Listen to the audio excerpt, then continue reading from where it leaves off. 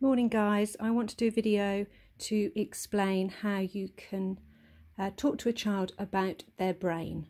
Right, so this is all about the 3 R's. This is all about understanding how we can respond to emotional triggers, reflect on them, reframe them. You know, that kind of process needs to start with understanding how the brain works. So this is my brain. So this is the front part of the brain. So this is the thinking part of the brain. As a teacher, this is the part of the brain we all want to reach because this is where new learning comes from. Now, if you're able to reach this part of the brain, wonderful things can happen.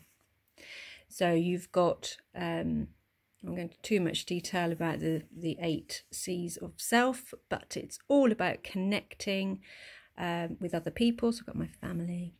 It's about calmness. So I've drawn, for me, calmness is the beach. It's going to forests, walks, you know, it's what do these things mean to me?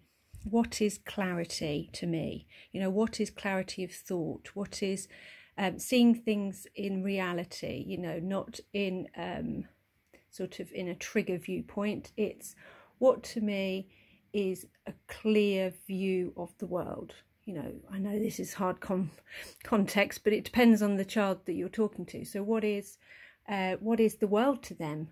You know, simple as that. What is life to them?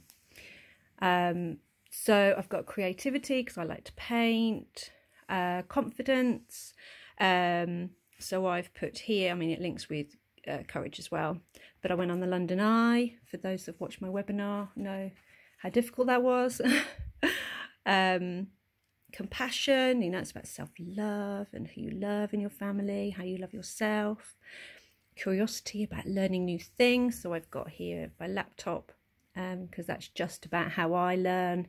It might be books, it might be for other children, it might be, you know, the kind of growth mindset of trying something new, you know, having a go. How did it go? You know, what problems did you find? How did you learn from them?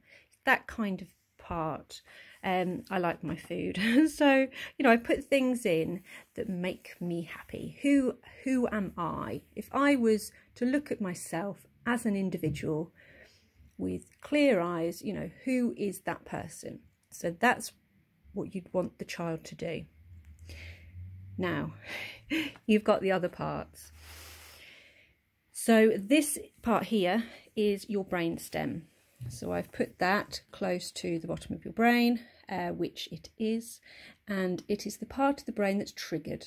So this is the first part, the response, the trigger part, the fight, flight and freeze part. Now I've put me running, right? So I am my trigger. If it goes off, I am a avoider.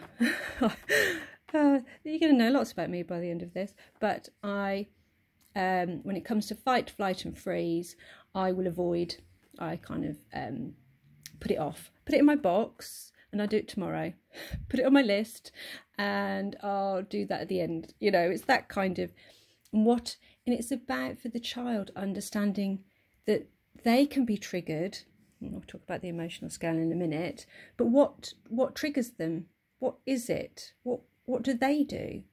And it's important that they know what their go-to is, because then, well, I don't want to talk about too much now, but it's about giving them this in a healthy way. So I'm an avoider, so what do I need to do? If my trigger point is running, then my healthy response is to take up jogging.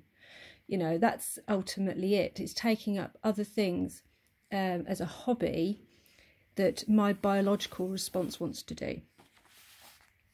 Now, this is your feeling part, the limbic system. It's obviously over here a little bit, you know, this isn't too exact. I just wanted to break the brain up into 3 parts.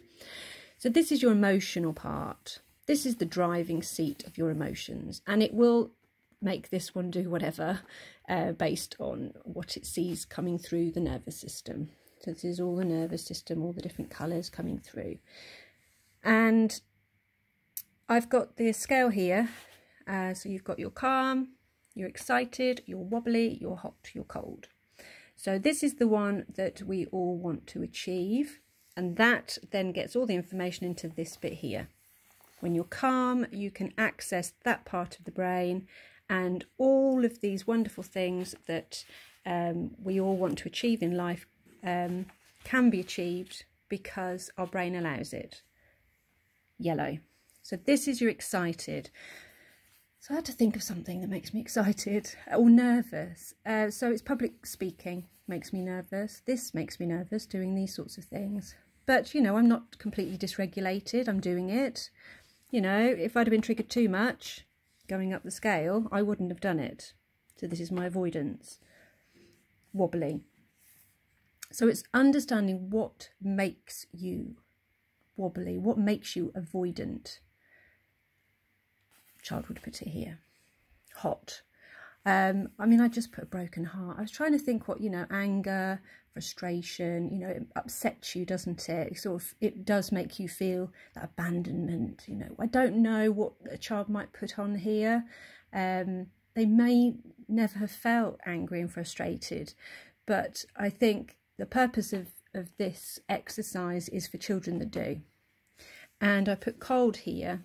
So this I put as death.